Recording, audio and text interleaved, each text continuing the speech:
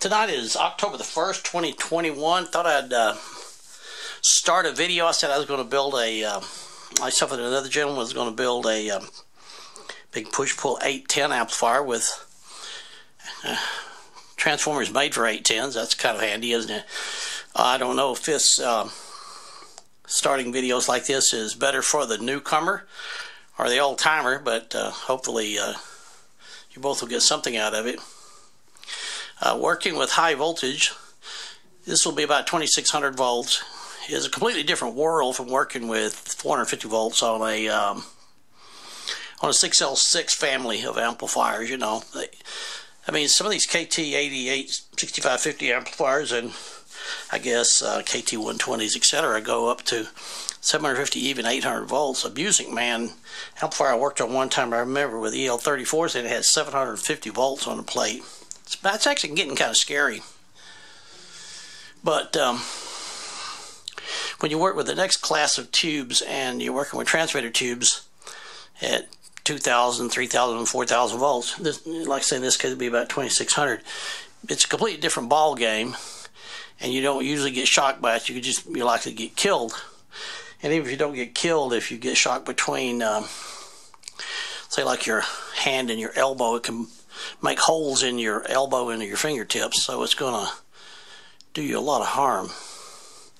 So the first thing to do when you work with amplifiers like this is stay alive, and the second thing you do is don't burn up your tubes. If you can do those two things, you actually may be able to make it work. Well, let me get started here. I want some thoughts on this, and this is also a video to my friend with the dilemma that I'm having right now. If we look at the front of it, okay, that's basically what it'll look like. Sorry, I've got to, I can't get the, there we go. I want these, I'm looking for thoughts on it. But I was thinking about cutting the front panel out right here so you can see the tubes, mounting the meters over here. There's the grid bias variac. A little bit of an overkill, but we may be able to substitute that variac with a I don't know, a potentiometer, but be kind of large in size.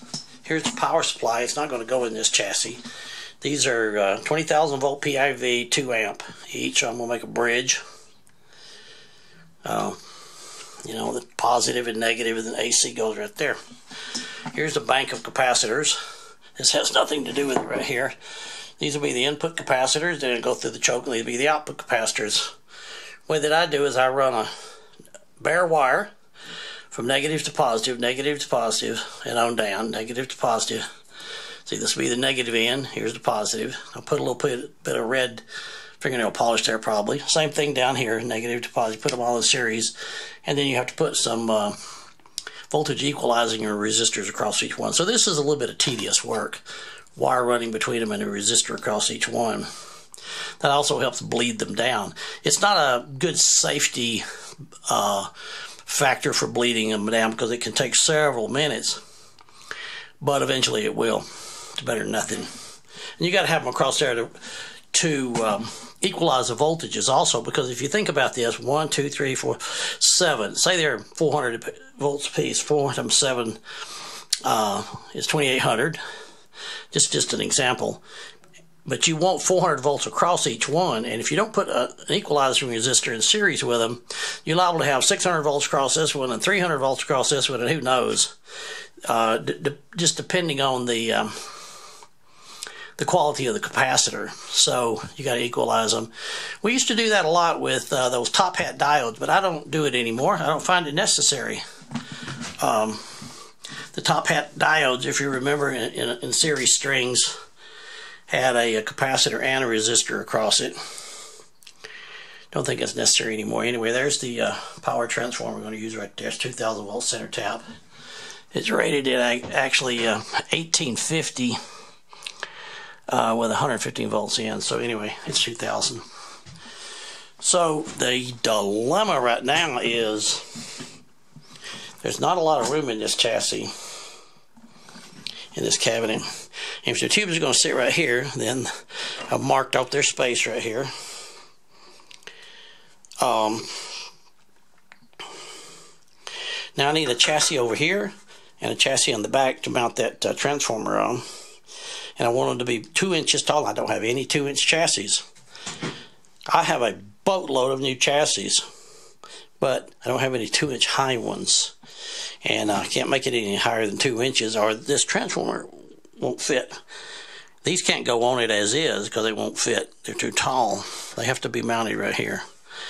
Maybe I'll mount them on a board too that just inserts, you know, like this particle board right here, because I got a lot of this. This stuff works really good. And I have, I put every kind of voltage you can think about on it. And if I'm really concerned, what I've done in my one transmitter is I put holes through here to mount it, and I mounted it up on nylon screws, so it's actually got a equivalent of a spacer down here too, lifting it off the chassis slightly with nylon screws. I think that's probably getting a little bit paranoid, but makes me feel good. So that is it at the moment. We're not going to go anywhere until this chassis problem is solved. This needs to be, the width is 17 and the depth is 17. This is a 17 by 17 inch platform right there. The absolute smallest this transformer chassis can be 7 inches. So if this was 7, then this would be 10 to fill it out. But I think it should be more like 8 or even 9. Say it's 8 inches, then this will be the remainder to make it 17, which would be 9, right? 80, 60, 70, yes. Then this will be a 9-inch chassis, 9 by 17. But this one needs to be the difference between the size of this chassis and the maximum distance of 17, and absolutely no shorter than 7 inches forward. Probably like 8 or 9. So if I had an 8 by 8 there and a 11 by 17 over here, then we could put them together. It'd be great. The front panel will come down like this and then come across so that it has an attachment point over here. We want to be able to touch it to the equipment properly. I'll show you the meters. Let me stand this thing back up. Sorry for all the bumping around, but I don't do these things over and over like I have in the past. I either get it right or I don't get it at all. Here's the plate voltage meter. Pretty little thing. 3,000 volts full scale, so that'll measure it. Should be up there to 25 to 2,700 volt mark. And so that's that meter. And then we got this meter. So we're cooking. Isn't that a beauty? 500 milliamps. I think 450 milliamps is all the plate current should draw at full power. So this thing, I don't know if you running class B, I'm sure you can be bouncing it, pegging the needle. Yeah, I might mention something on this chassis right here, on the power supply chassis, or maybe I'll build it into the amplifier itself. But one of the things that's talking about that you just can't make too many, you can't make the same kind of mistakes at 2,500 volts that you can make at 450-500 volts, and that is, you do not want high voltage to even be able to occur until you have bias voltage on the tubes. Now that's because these are low mu triodes. If it's a high mu triode like a 3500Z, 3400Z, 3100Z, etc., or the 4-400 family of tubes strapped for a triode, you don't need any bias until you get above about 4,000 volts, because they have a gain of 200. The gain of these, I don't remember, but it's, you can look it up, 810. It's something like 20 or 25, so it's very low. So it's linear. So it should make a good Class B amplifier. Well, it will. That's what they were designed for. And that is the class this one will be running in, Class B. It means one tube conducts, and then it shuts off, the other tube conducts. That's Class B, so it's able to put out a lot of power. 725 watts, what they rated at. So we ought to be able to get every bit of that much. So anyway, I got to build some circuitry either onto here or into here to monitor the bias voltage to make sure it's reasonable before it'll allow a signal that's going to go back over here by way of an umbilical type cable to the power supply. Won't let the high voltage come up without bias. Also, on screen grid tubes, you cannot put screen grid voltage on there without bias and plate voltage. It'll destroy your tube instantly, and you'll never even know what happened. It was bad from the beginning. That's especially true like the 4CX1000, which can only run AB1. Well, anyway, that's enough of that off the cuff thing. Here's some little meters that I have started discovering lately.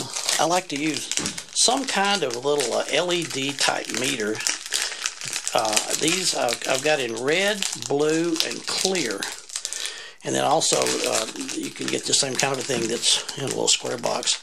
I use that. I like to have a meter down there, a little digital meter showing me what the bias voltage is. You know, you don't adjust the bias voltage for some exact voltage. You adjust the bias voltage for some exact plate current, resting plate current. That's what you do on these types of amplifiers. Okay, well that's it for right now. I guess I'll see if I can post this, and I'm sure I left out about 1,000 things, but got to get those chassis. Without those chassis, we're going nowhere.